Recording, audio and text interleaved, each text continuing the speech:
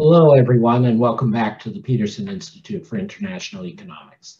I'm Adam Posen, the Institute's president, and it gives me genuine pleasure and pride to be hosting today the book launch for the new book by Professor Markus Brunnermeier, The Resilient Society, Lessons from the Pandemic for Recovering from the Next Major Shock. We're delighted to have Professor Brunnermeier, a non-resident senior fellow at the Peterson Institute, launching his book with us today, and to have two very distinguished and relevant discussions. Greg Ip, Chief Economics Commentator of the Wall Street Journal, and Gillian Tett, Chair of the Editorial Board and Editor-at-Large U.S. of the Financial Times. If I can just briefly say a few words about the book, which Markus will present. We're very excited because Markus is taking his unique analytical ability to distill things to their essence to try to tell us what a society needs to do with disruptive shocks that just threaten societies and threaten lives that are going to recur. It's not just the COVID pandemic. And so he wants us to think about the current framework for managing shocks. It will be inadequate. It's not just about avoiding them or emphasizing measures to withstand them. Instead, Brunnermeier creates a new definition, a functional definition for building resilience by investing in mechanisms that acknowledge shocks and ultimately help societies bounce back. Markus is, in addition to obviously being at the Peterson Institute, is the Edward S. Sanford Professor in the Economics Department at Princeton University and Director of Princeton's Bentham Center for Finance. He has won numerous prizes, is incredibly influential and published. Importantly, he's created new concepts of digital currency areas, the reversal rate in monetary economics, the paradox of prudence in broader macroeconomics, talked about systemic risk measure, COVAR, and with this book, he turns his analytical framework in the insights to the broader issue of societal resilience. Following Markus's presentation, we'll have comment from Gillian Tett. As mentioned, Gillian is chair of the editorial board and editor-at-large in the US at the Financial Times. She writes weekly columns. Importantly for today's discussion, she is, of course, a trained and perhaps the most famous anthropologist in financial markets, and has written a number of best-selling books based on that perspective of looking at markets and economies from a different lens. Her latest book, Anthrovision, A New Way to See Life and Business, came out in June 2021. But I also want to emphasize that her previous book, Fool's Gold, How Unrestrained Greed Corrupted the Dreams, Shattered Global Markets, and Unleashed a Catastrophe, is very much in the spirit of thinking about what actually makes systems sustainable, resilient, and not. And that's one of the reasons we wanted her with us for today's discussion. Similarly, we're delighted to have with us Greg Ip, Chief Economics Commentator for the Wall Street Journal in his weekly Capital Account column, and in Real-Time Economics, the Wall Street Journal's economics newsletter. He was the U.S. economics editor for The Economist, based in Washington from 2008 to 2015. And again, like Gillian and Markus, he's tried to think broadly in new ways about economic systems. I particularly have in mind his previous book, Foolproof, Why Safety Can Be Dangerous and How Danger Makes Us Safe, which was published to great acclaim in 2015. So this is an exciting and I hope groundbreaking discussion, but most of all, an intellectually stimulating and useful one. And for that, I'm grateful that Markus Brunnermeier brought us The Resilient Society. Markus, over to you, please. Thanks a lot, Adam. It's a pleasure to be with you. And I'm very grateful to the Peterson Institute also for the feedback I got when writing this book and for being able to launch the book here. And I'm also grateful for Gillian and Greg for discussing it afterwards. Let me just give you a few opening remarks. As Adam mentioned, we live in a world with recurrent shocks. Of course, we just went through the COVID crisis, and the book is characterizing what we learn from the COVID crisis potentially for other crises we might face. We also experienced the financial crisis. We might face future financial crises. We have cyber attacks, we have natural disasters coming with climate change, and the new technologies coming along from geoengineering and many, many other technologies which have new uncertainties. And we have to somehow learn how to live with this crisis and what's the best with these crises and what's the best way to do that. And on top of it, it is likely that one crisis will not come alone, it will come in pairs or triplets, and then we have to figure out how to have a resilient society that we can actually bounce back after the crisis hits us. And what I want to do first is that I would like to discuss resilience and contrast it with other concepts like, robustness or avoiding risks or building up redundancies, and just to see more clearly what I mean by resilience and by resilient society.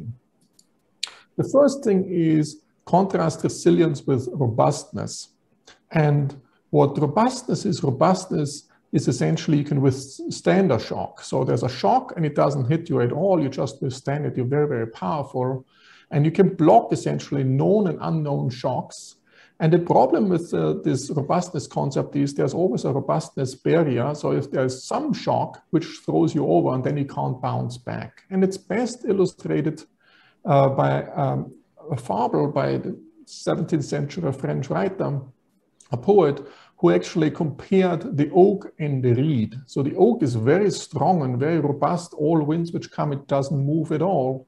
But if it comes a very, very strong storm, it falls and then it can't get back up. On the other hand, if you look at the reed is constantly bending left and right and is very volatile, doesn't seem very stable at all. But even after a very strong storm, it's coming back up. So it's bouncing back all the time. And at the end of the day, the reed is not so robust, but it's more resilient because it bounces back and it seems very volatile. And La Fontaine essentially says, I bend, I bow, but I do not break. So that's essentially, the reed essentially is always coming back. And that's, I think, what we would like to have of a resilient society, that you actually bounce back. It doesn't mean you constantly stand still and don't move, but you move potentially. It seems volatile, but you have the ability after a shock to give in, but also to bounce back. And that relates to the volatility paradox. And that's also related to Craig's work and his book, where I said, okay, when something seems very volatile, it might not mean that it's very dangerous because the reed is moving all the time. So it's very volatile. But if you have the resilience, you can come back. And of course, having small shocks might help us to learn how to live with volatility, and we bounce more easily back if you're exposed to small shocks rather than being very protected from small shocks, and that makes us more vulnerable. So one example is the immune system. If you live in a very sterile environment, then you're hit with some bacteria or some virus, you will be hit very hard. But if you live in a less sterile environment, you actually might be more able to withstand some shocks on the health side. So that's the difference between robustness and resilience. The key here is that you give in and bounce back, and you're more flexible in this regard, and you don't have this robustness barrier, which robustness is associated with. The other aspect is to compare risk management or avoiding risk with resilience. Risk management is very much a static concept. You want to reduce the amplitude of a shock. It's, reduce the variance, while resilience is a more dynamic concept. It goes over time. You might be hit by a shock and then you give in, but then you come back. So it's, in formal terms, it's about mean reversion, where you go back to the mean. And it could be the new normal. You go back to a new normal rather than going back to the old mean. And if you're willing to take on some risks, then actually the ability to bounce back allows you to take on more risk, and you might have higher growth potential as well. So here, what I've plotted here is, you see that there's one process which is risky, but you have the ability to bounce back. So you always come, it's resilient, so you bounce back all the time and have, on average, a higher growth path in the long run. While you have another choice, the other choice is the riskless path. And along this riskless path, of course, it's less risky, but in the long run, you will be much worse off. And that's essentially where I think we should be open to some form of risk. And we have to think carefully which risks lead to some resilient outcome we can bounce back from, and which risk we can't bounce back from. And that's, I think, where the resilience destroyers or resilience killers, that's what we have to look out for in order to take on the correct times of risk. Now, there are three levels of resilience. There's one resilience, there's a lot of psychological literature. It's about individuals. It's about, training, building up human capital, building up some human capacity. If you experience some shocks, to bounce back, having enough freedom. And that's very, very important.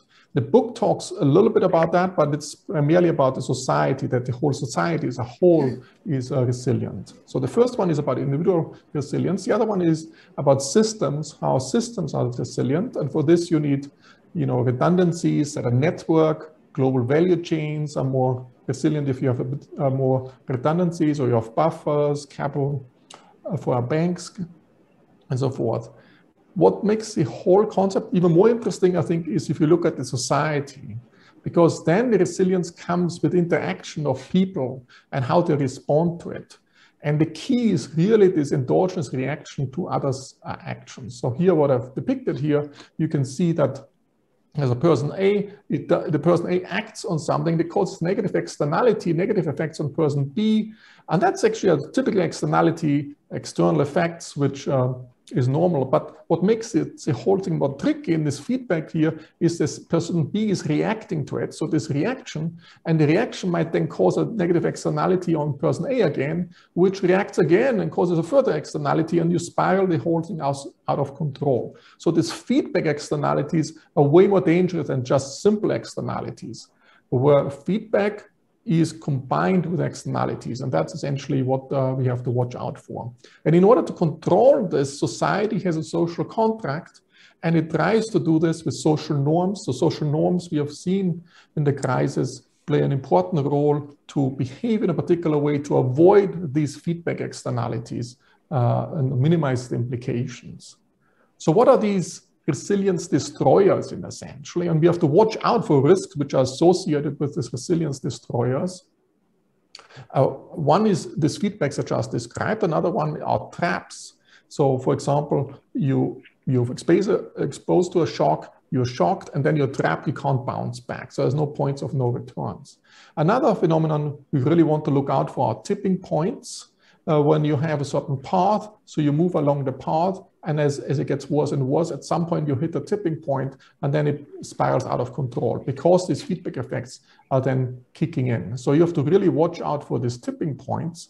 And one famous example, of course, in the climate change example is, if the Gulf Stream were to stop, it switches off and it won't come back on. But these are risks, so we have to evaluate risks differently depending what long-run implications they have, whether they lead to tipping points or to some feedbacks. And we might want to manage then these feedbacks rather than the risk itself. And that's very, very important in terms of policy. But more generally, what are, just a very quick policy overview. Of course, redundancies and buffers are really important, but ideally some redeployable redundancies. You can't have redundancies for everything. That's what the robustness approach would do. You have some redundancies which you can redeploy depending what the shock is. So it might take a while to employ it, and then you bounce back. And you have to be very flexible, agile, and have a fluid society, essentially, and allow for mavericks who can invent new things in your society in order to help to come back. So for example, in health, of course, that we invented these new vaccines, these mRNA vaccines, and have a new normal potentially afterwards, that's a huge plus where we bounce back. That's a very positive aspect to it. In macroeconomics and fiscal and monetary policy, we have this low interest rate, and its implication, does it give you more resilience? On the fiscal side, you have more fiscal space with a low interest rate, but you also, in terms of less monetary resilience because you're closer to the zero lower bound, so you cannot cut the interest rate so easily. So there is a trade-off on these dimensions. On the finance dimension, if you have some very efficient debt restructuring, so if somebody is hit with a negative shock and it suffers from debt overhang problems, if you can restructure the debt easily, you have more resilience, you bounce back. You can also have higher capital buffers, which also is more a robustness approach. In the international finance area, you can have some flexible exchange rate if if the country doesn't have too much of a dollar debt or foreign denominated debt. So combined with the right macroprudential policy, then there is more resilience in the system as well. Alternative approach is to have more foreign exchange buffers, but there's a resilience barrier, so it's a robustness barrier, because once the buffers, the reserves are used up, they're gone. Essentially, it's hard to build them up. If you think about the blockchains, distributed ledger technologies, there's a lot of resilience built in because essentially the ledger is kept on every computer, on every miner.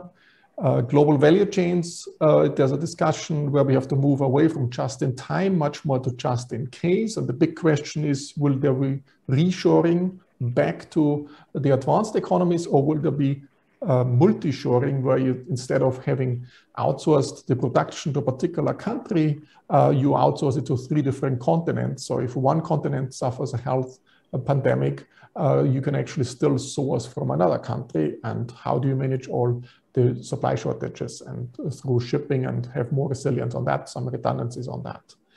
And in terms of climate change, as I mentioned before, is very much, avoiding the tipping points. And I also introduce the connection between sustainability and resilience. Sustainability requires resilience. So if a system or society is not resilient, it is also not sustainable, because once you're hit by a shock, you're essentially wiped out.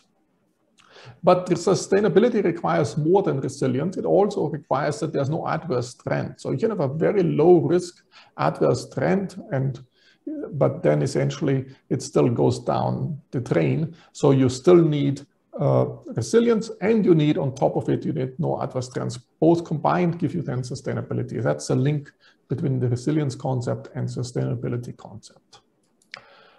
Now my penultimate slide, let me make a personal conjecture to say something about, autocratic societies and open and democratic societies. And I think one way you can distinguish the 2 ways of running your society is that the autocratic society seeks more robustness. It's all about, it's very attractive immediately in a crisis. There's, you can enforce the rules, very powerful, because you can suppress individual behavior, you can minimize movements and disruptions, and this way you have a very quick response, and you can minimize the shock. But it also means whenever there's another crisis, the system is becoming much more suppressed over time, because with each crisis, more and more layers of suppression essentially are added to the society. And it's very tight and becomes more rigid over time. It doesn't bounce back. On the other hand, if you have an open democratic society, it's more resilient.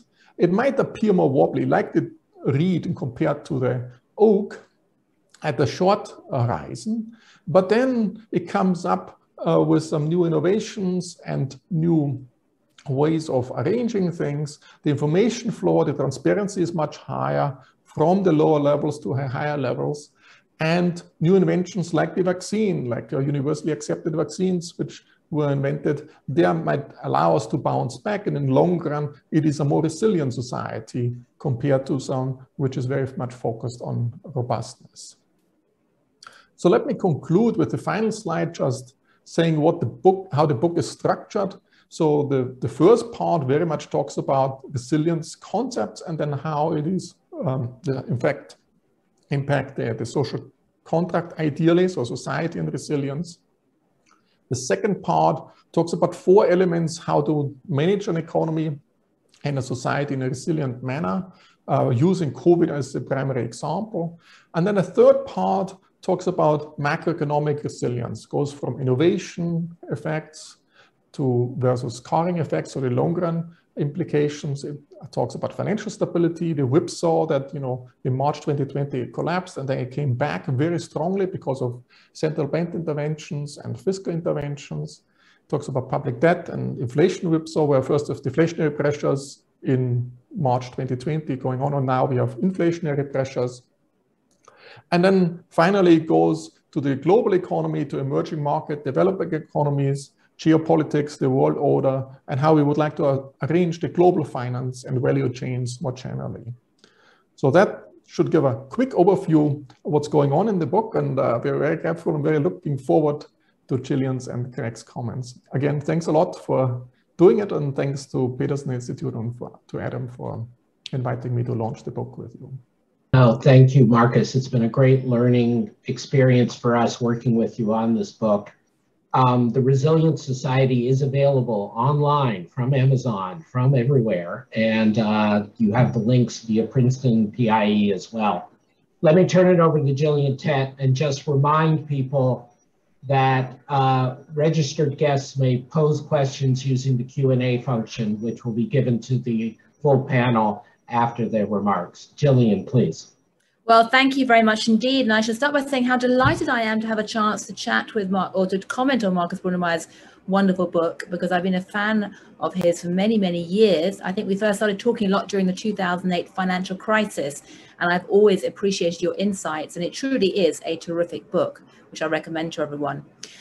And I'm particularly pleased to have a chance to chat because in many ways, the themes that Markus has been talking about touch on some of the points that I raise in my own book that I published over the summer, Anthrovision, which talks about the fact that I'm trained as a cultural anthropologist. I did a PhD in that in Cambridge many years ago. Most people who I speak to in the world of finance and economics think of anthropology as being hopelessly hippy-dippy and weird, a bit like the sort of Indiana Jones of the academic world, going to exotic places. And essentially what I argue in my book is that anthropology can be incredibly useful for making sense of the modern world, particularly when combined with disciplines like economics and finance and medicine and law. And in many ways, one of the reasons I'm so pleased to have a chance to talk about Markus's book is because I think there's a very interesting shifting of the intellectual tectonic plates going on, which may not be reflected inside university departments, but certainly is captured by the spirit of what you're writing about, and to a degree by what I wrote about as well. And the issue is this: when I was at Cambridge University all those years ago, the type of discipline that Markus comes from really represented something that anthropologists and most social scientists who were not economists used to resent. There was a wonderful paper that came out many years ago from an economist called Axel Leonhufvud, looking at the economics profession as if it was a tribe of Inuit, Eskimos in the frozen north. It's called Life Amongst the Econ. If anyone's an economist and has not read it, I strongly recommend you do, because it talks about the tribal patterns of economists, their obsession with mathematical models, their tendency to regard humans as basically atoms that were completely unchanging and could be put into something akin to a physics experiment, subject to Newtonian laws, and making the point that much of that process, that vision, simply doesn't match up to the real world. So anthropologists have spent years chuckling about that, and often sort of making that wonderful joke by Richard Feynman, which is that, you know, you couldn't do physics if the atoms could talk to each other. You can't do financial physics or use macroeconomic models to look at what's happening in the world if you assume that human beings are completely constant and don't change as a result of their interaction with each other. And anthropologists like arguing that point because much of what they do, much of their contribution is to try and look at the complexity and the changing nature of human cultural patterns and how that has a habit of upturning the best made plans and models and frameworks. Now, what I find fascinating about your book, Markus, and I really should salute you by your work you did after the 2008 financial crisis, where you very much took the economic profession by the horns and tried to, if you like, remake it in a much more sophisticated way to make sense of what had happened with the financial crisis. But your book really touches on three themes, or captures three themes, which I think are very dear to anthropologists. One is the fact that human beings do interact. As you say, they have a nasty habit of all interacting with each other, and trying to build any kind of resilient society needs to take account of the way that human beings interact. They're not just static atoms in a physics experiment. They can talk to each other and learn and change. And that's very, very important indeed. The second point I find fascinating is your recognition that the paradigm that shapes any society at any one point of time, you know, is not universal, fixed, unchanging. It's a function of context. We're all creatures of our own environment. Economists, as Axel Leonhufvud pointed out, are creatures of their own intellectual environment. They're tribal too. So are anthropologists, so are journalists, so are the type of people who are espousing liberal democratic values today in the West that we take for granted as being self-evidently good and universal, and yet a short reading of history shows they're not.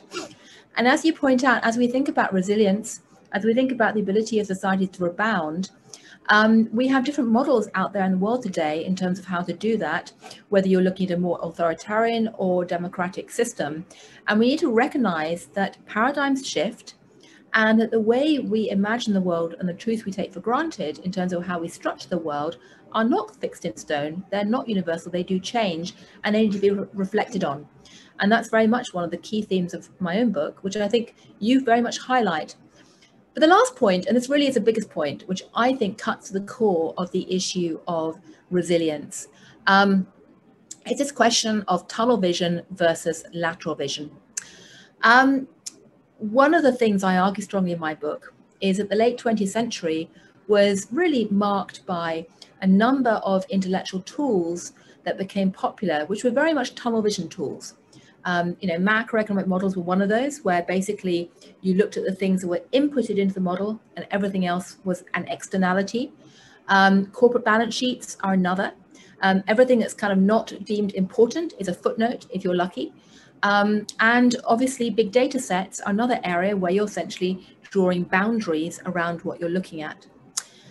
And that approach is fine if the world is static, knowable and consistent. It's clearly not if the context and environment is changing.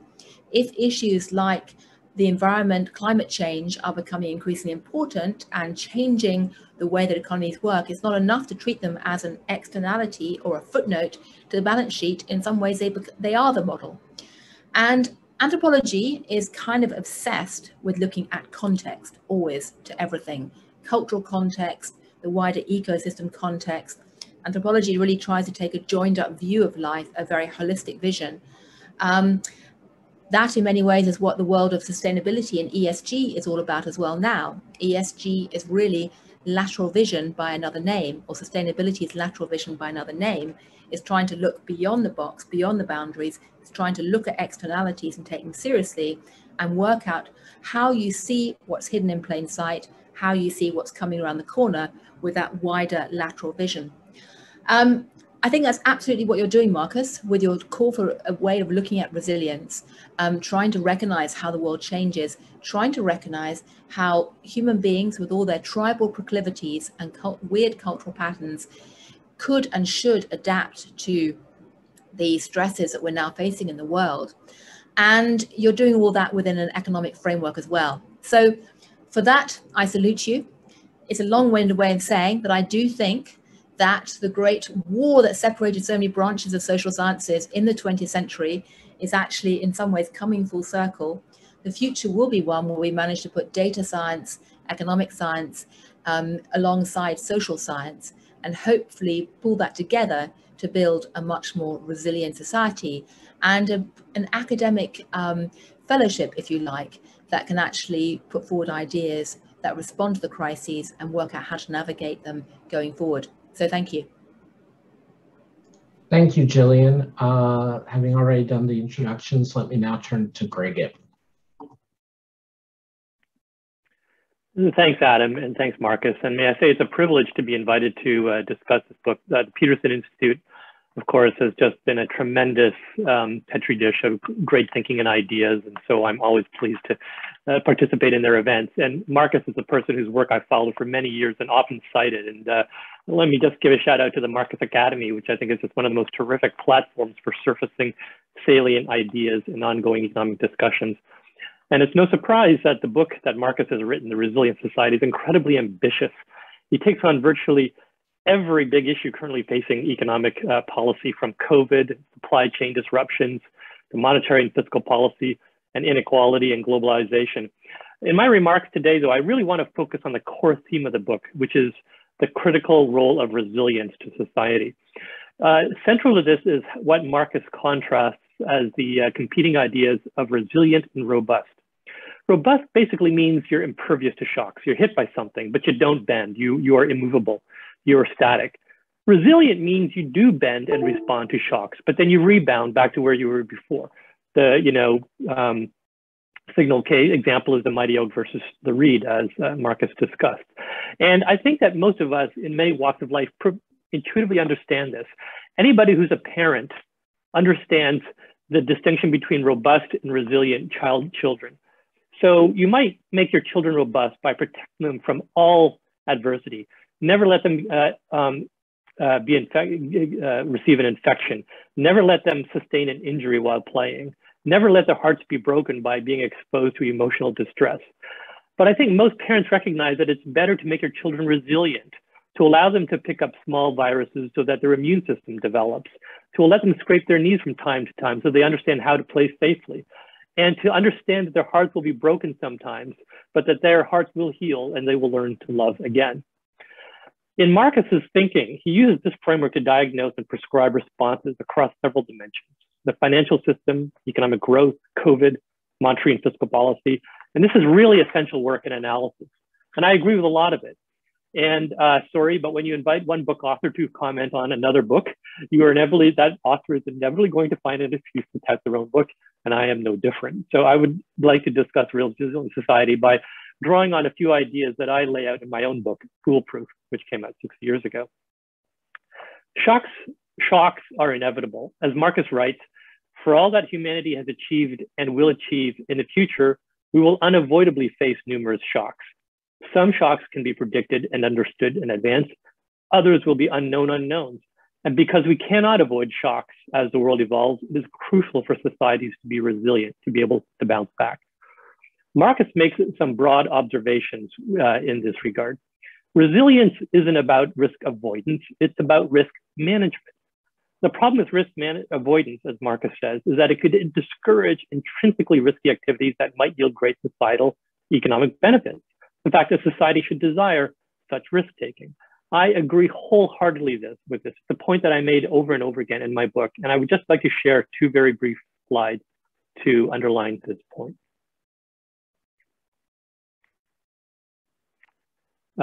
So let's see. This is a slide from Markus's presentation, and it's a nice sort of stylized example of the difference between a riskless path and a risky but resilient path. And anybody who's followed business cycles recognizes that solid line. These are recessions, these are expansions. And by allowing people to take risks that result in recession sometimes, you achieve a higher long-term path of growth than if you never took any risks. Now, as it happens, in my book, I actually discuss a real world example of this. So here you will see the contrasting growth paths of two countries, Thailand and India. Thailand is a country that in the 80s and the 1980s decided to liberalize its economy by allowing much broader access to finance, much more activities from the financial system, much more openness to foreign investment and portfolio flows. Thailand's economy boomed as a result, but in 1998, as most people who are affiliated with the Peterson Institute knows, this resulted in a cataclysmic crisis that then spread to all of East Asia and a significant contraction in GDP. India followed a very different path. India has generally had a very repressed financial system and significant barriers to foreign investment and so forth. It's a highly regulated economy. And so it did not experience the same crisis that affected Asia. But as you can see from these charts, even though Thailand had that severe crisis and recession, it still ended up achieving a higher growth in per capita income than India did. This is because the growth that risk-taking the risk-taking that produced a crisis also achieved higher levels of output and investment. And I think that sort of signifies the point that Markus is making here, is that you have to accept some risk of recession and crisis and hardship to achieve higher sustained growth. Our mission is not to eliminate those crises or those recessions, to make them manageable so that the underlying economy bounces back afterwards. Okay, I promise that will be the last slideshow for me, the last reference, explicit reference to my book. So risk management, as Markus writes, means accepting risk in a framework of institutions, rules, and processes that ensure resilience, which would, if successful, foster risk-taking while protecting society if dangers materialize. Now, Markus notes that not everybody or everything can be resilient. Some shocks are so bad that you just can't recover from them. Some people who get COVID recover fully and they're immune going forward. Some people, unfortunately, will die. Markets are usually self-equilibrating, but we know that they can also be subject to self-fulfilling spirals, information cascades, and fire sales, and these result in cataclysmic crises. But in general, as Markus writes, enduring a small crisis from time to time is preferable to avoiding them at any cost. A crisis is an opportunity to make needed adjustments. I agree 100%, and there are many great examples of this. As Markus says, the human immune system is a fantastic example. Exposure to pathogens trains the immune system. There is evidence that exposure to the Russian flu in the late 1800s may be why some people were more immune to the Spanish flu in 1918, 1919. Hong Kong, South Korea, Taiwan, their exposure to SARS in the early 2000s made them quicker to adapt masking and other social distancing protocols in response to COVID and made them more resilient. Preparation for Y2K enabled us to bounce back from 9/11, and the experience of 9/11 enabled us to bounce back from Superstorm Sandy in 2012 and from COVID. All of this is summed up in the old saying, what doesn't kill you makes you stronger. What about COVID? So here, though, the risk of writing a book when the pandemic isn't over is that you don't actually fully know what the final lessons are. The traditional resilient response to a pandemic is herd immunity. Virus comes along, some people die, the rest develop immunity, society survives. We develop vaccines to hasten the acquisition of herd immunity. But what do you do when the vaccine isn't available or isn't very effective? Well, there are two approaches. The robust approach is suppression of the virus, also known as zero COVID. And this is a strategy pursued by New Zealand and China. And so far, it has maximized, it has minimized deaths without notably worse, arguably better, without notably worse economic outcomes. The resilient approach would be what, for example, what Florida and Sweden have approached. Basically, let people adapt, minimize disruptions, minimize restrictions, let people find their comfort level with the virus. And in fact, we know that behavioral adaptation leads to, that leads to a fault. We know that in previous cycles of the virus, a lot of the reduction in the reproductive number is because of spontaneous adaptive behavior by people trying to avoid infection, not by government mandates. And so far, this approach has resulted in more deaths and not obviously better economic performance, but it's very early to say which approach is actually better. We don't know ultimately whether, for example, China can stick with its zero COVID strategy. Each new variant seems to be more transmissible than the last and makes the suppression robust strategy more costly. What about the economic response to COVID? Markus emphasizes the importance of diversification and redundancy. You develop multiple vaccines, not just one, but redundancy matters in other ways. For example, when the Twin Towers were destroyed in 9/11, telephone service in Manhattan was completely knocked out. But by the time Superstorm Sandy came along, everyone had cell phones. And if you were able to find backup power, you were able to communicate even though the switching stations had all been flooded. So redundancy is one way of being resilient to shocks. With COVID, the fact that we by this point had developed ubiquitous broadband internet enabled us to recreate much of our economic lives online through remote work, e-commerce, online education, and telemedicine. And this is a powerful source of resilience that will, I think, also hold up well in future disasters. Now let's turn very briefly to monetary and fiscal policy. Markus argues that central banks are crucial to resilience. They act as lender of last resort to prevent financial disruptions from becoming systemic failures. This is because of their ability to create from thin air the final means of settlement of any claim, which nobody else can do. They can basically, when everybody wants cash, only the central bank can create more. Monetary policy provides another essential function. They erect guardrails around both inflation and unemployment, so that while they cannot eliminate high inflation or high unemployment, they can limit its amplitude. And therefore, monetary policy keeps growth within that upward channel that Markus has identified.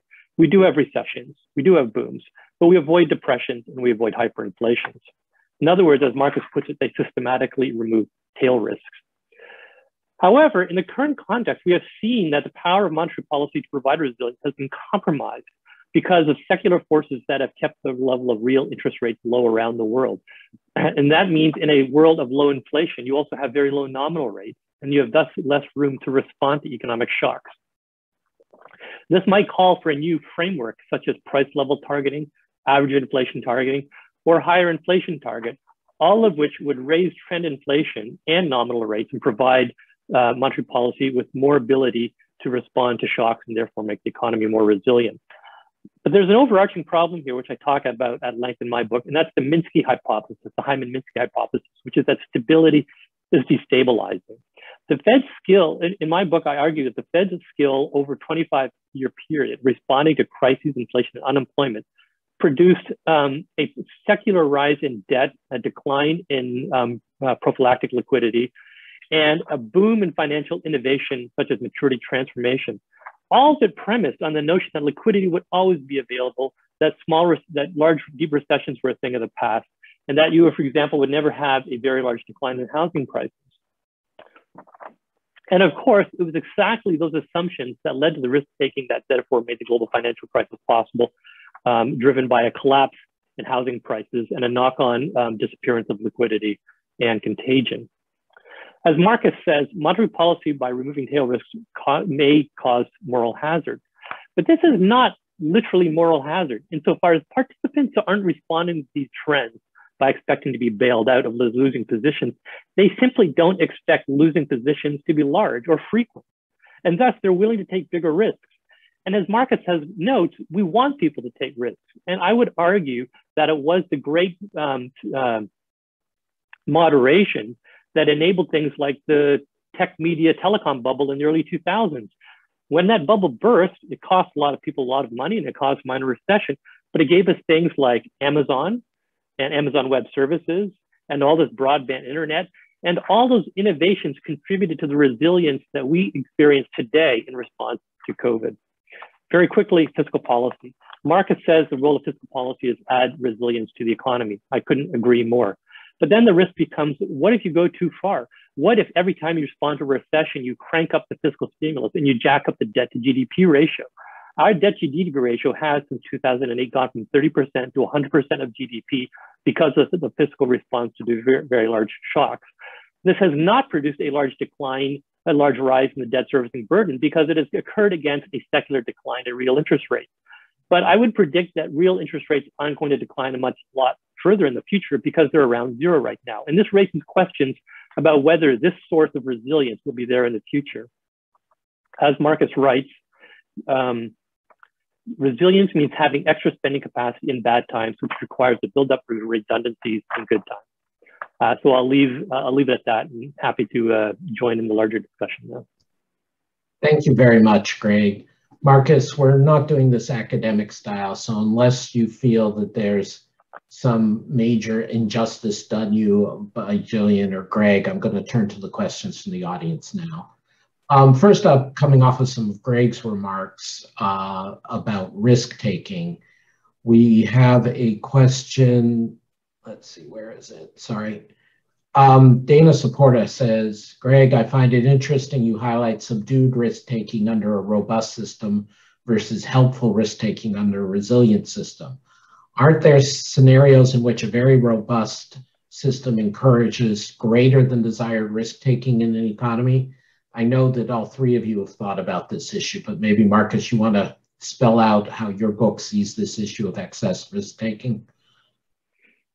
Yeah, so I think it's very important that people can take risk and then they can also fail and bounce back. So you allow them some risk taking, like, you have some startups and you can fail and can become a bigger startup later on. And I think what's really important is to have some sense what type of risk you're taking. If you take some risk, which might be spiraling out of control because you hit a tipping point, or there's no resilience because you're trapped afterwards. So rather than measuring, how risky is the situation, you should measure how likely is it that you can bounce back by changing things. So if people are more agile, if the system is more flexible to respond, you can take more risk. So in order to prepare for this risk and be able to take this risk, you have a more flexible environment. So I agree very much what Greg and Gillian, what they said. And you have to be exposed to risk in order to know how to deal with it and how to bounce back from risk. I would not agree that, I would follow the Swedish model in a sense. I think I'm very much in the idea of, we develop new vaccines and bounce back. So the problem with the zero COVID or no COVID strategy was essentially there was no new normal where you could bounce back to. And I think having this strategy of developing new vaccines, that will boost our medical advancement dramatically in terms of cancer, malaria, and other diseases we were not really being able to address fully so far. And there's some positive side effects from this coming as well. Thank you, Markus. Gillian or Greg, anything you want to add? I know Greg has addressed this in his previous remarks. Yeah. I just want to make the very obvious point that countries' or communities' ability to embrace risk-taking is fundamentally rooted in culture. And that is also rooted in their concepts about time horizons, about whether they see time as a sort of straight, consistent thing, or whether they see it as a circle, whether they feel they have, community support, their sense of individual agency, et cetera, et cetera. And these can change over time. I mean, during the 2008 financial crisis, as anyone who lived through it knows, everyone's time horizon sort of just completely collapsed dramatically. During COVID-19, our time horizons have changed again. So I think, again, I salute this point about risk-taking, for what it's worth. I think trying to find mechanisms, as Markus says, to encourage positive risk-taking rather than shying away from it is going to be absolutely critical for building resilience in almost every possible societal level. But you need to recognize that there's actually a cultural aspect to it too. Yeah, I'd like to just touch on two examples actually from the environment that I think make the commenter's point very well about the risks of robust systems. So let's think about flood control. For 1,000 years, the usual response to flood control has been to build levees and dikes. And so, for example, roughly half of the Netherlands is built on land that's reclaimed from the ocean and is built behind dikes that are meant to withstand 10,000-year floods. The Dutch have a saying that there are only two types of levee: those that have not failed, those that have failed, and those that will fail. So there will always come along some risk that overwhelms whatever defenses you build. We saw that with Katrina back in 2006, of course, where the levees ultimately failed. And the problem with reliance on a robust defense system like levees is that it creates what the Corps of Engineers would call the levee mentality. You think you're safe, and so it encourages development behind the levees, and it means that you basically you increase by orders of magnitude the destruction that occurs when the levees fail. And so a resilient approach would be to basically what the Dutch now call room for the river. You essentially build cities further away from floodplains, and you do simple things like in the case of New York City after Superstorm Sandy, you take the electrical and switching systems out of the basement, you put them on the second floor so that if you have more floods, the entire building doesn't shut down. Wildfire control is another one. One of the reasons, that climate change is one reason that the warmer climate is resulting in such worse wildfires is that for a century, the Forest Service relied on suppressing almost every fire. And the reason they did that was because we kept building homes in the urban wildland interface, and it was necessary to suppress fire to save lives. What happened, studies have shown that when you increase fire suppression, you actually encourage development, putting more homes at risk. What is one solution to this? Well, one solution would be to not allow people to build so close to the to brush areas. So in Australia, for example, homes must now be built with a defensible perimeter so that when fire threatens, embers cannot cross that perimeter and land on the roof of the house and set fire. So this is another way of saying that if you assume that robust solutions are only built to a certain point of failure. So for example, levees are only built to a height, and once you reach the floodwaters top that height, they will fail. That's what worries me a little bit about the appeal of geoengineering as a solution to climate change. What happens when the geoengineering solution fails? Suddenly the climate tips very rapidly to a very high concentration of excess heat. Thank you, Greg. Continuing, because we want to get in as many questions as possible. Markus, picking up on the climate examples, Peter Heijman says, climate change is not a sudden shock, but something that started years ago. Does climate change fit in your framework? Does this require a different kind of resilience? And I would relate to that a question from Heinrich Peispens. How would you discuss resilience versus sustainability? Is it just trend versus cycle, sharp disasters versus ongoing? Could you say a little more about how you think about these longer term issues that may not be short, sharp shocks? Yes, so this is a very interesting point. I touch on this on the climate chapter in the book. Essentially, sustainability means that you are resilient, and on top of it, you don't have a negative trend. So, and in the climate example, you might have not so many shocks initially, but you might have a downward trend, and that makes the situation worse and worse slowly over time. And that's what we experienced in the last few decades.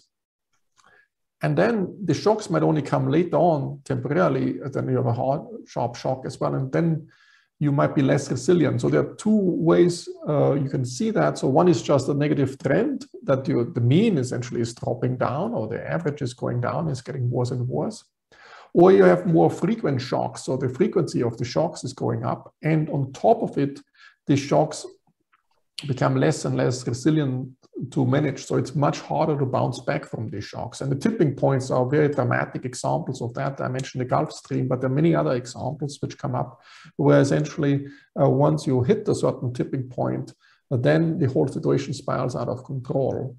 And as Greg mentioned, you know, we have one approach, which is a more critical approach, and people are very afraid of it, is geoengineering. And geoengineering is one way to deal with it, but there's a lot of uncertainty involved. And if you don't know how this geoengineering method works or not, then you might actually suddenly spiral much harder out of control. And there's, of course, also a geopolitical order. So it's who can do this geoengineering. Let's suppose if there's a small country which is threatened by higher sea levels and decides on its own to do geoengineering for the whole globe. What is the global arrangement we have in order to control that? Does the United Nations have to vote that we together do geoengineering if some country wants to do it because they are threatened? How can we block a country from doing it? So there are a lot of interesting issues which we need at a global society level. We need some governance structure to address these issues. And I don't see it yet that these issues are debated at the full level, which we have to debate it in order to have this resilient global society. Thank you, Markus. And obviously, as the Peterson Institute for International Economics, we're trying to work on that aspect of the issue as well. You may have seen the recent publication by our colleague, John Pisani-Ferry, on the macro aspects of this. Yeah. Let me gather a few questions for the whole panel on this sort of political economy governance side, if I could. Julia von Borstel asks, are we sure about the conclusion regarding democratic versus autocratic success? China invented vaccines as well. What if within the Chinese population, only a smaller part opposes more pressure being put on each new crisis? Do we have clear indications really that democratic societies are more resilient? And also Mark Castle raises what I think is a related question. The book assumes crises occur, but how does the book, or how do the three panelists weigh in on the idea of who defines a crisis? What's the process for deciding when we're in a crisis, when we act? Who decides the crisis is over? And then finally, we've got on this topic, well, let me leave it there. I'm sorry. I will try not to concatenate too much. So maybe we start with Gillian, then Greg, then Markus on this idea of who defines the crisis and how that would work in governance terms, and democracies versus non-democracies. Well, to be cynical, a crisis is defined when the leaders recognize that something nasty is happening that could affect them as well. It's amazing how leaders or people who are running countries or companies or anything else have the ability to ignore enormous amounts of pain if it's only affecting poor, irrelevant people, as opposed to lapping at their own jaws.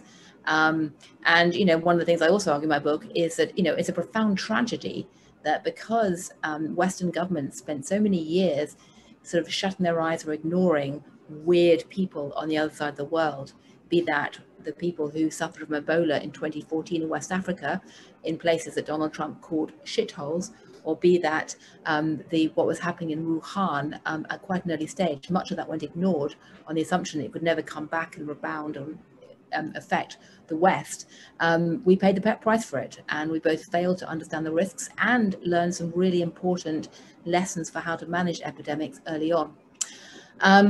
Anyway, in terms of the question of how you define crises, in many ways you can't ever say this is the beginning or the end of a crisis, but what governments could and should do is try to find ways to frame the narrative for their populations, both in terms of providing a level of comfort and explanation and going forward.